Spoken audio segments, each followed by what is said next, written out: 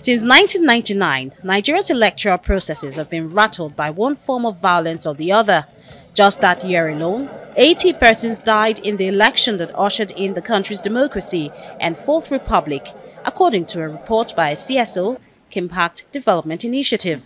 The organization has now been tracking pre-election violence ahead of the 2023 polls, and it says that 2,175 incidents of violence were tracked between January and December 2022, with most occurring during and after party primaries.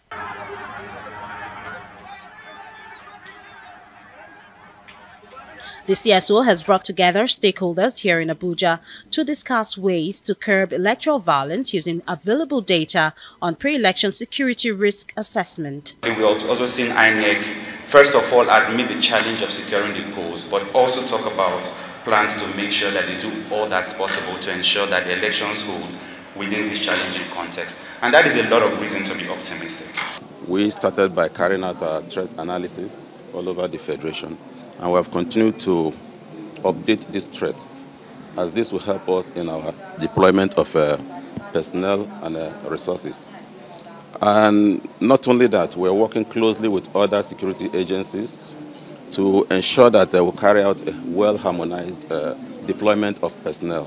It is therefore the responsibility of all stakeholders who are invested in this election to change the incentives around electoral violence and electoral offenses, and to hold their own people accountable for their actions. The report also shows that electoral violence occurred more in southern part of the country, while northern Nigeria experienced high cases of non-electoral violence. Even if you have 5 electoral violence in a year, it still does not worth it.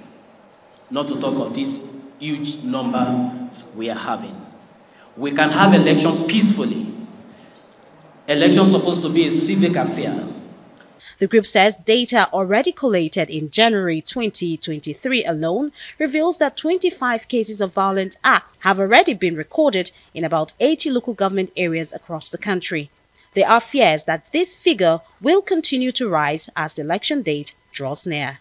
They need to go ahead with issue-based campaign, not attack on personality. They need to state what they want to do and let the Nigerian decide. They don't also need to force people to vote for them. When rampant vote buying goes unaddressed, as we saw in Ekiti and Osun, when campaign property is systematically destroyed with little consequence, it creates an environment of impunity. Stakeholders say proper training of security agents and party officials will help in eliminating electoral violence. The CSO is also appealing to various political parties to focus on issue-based campaigns and not mudslinging or personality attacks. Georgina Ndukwezainka, Arise News.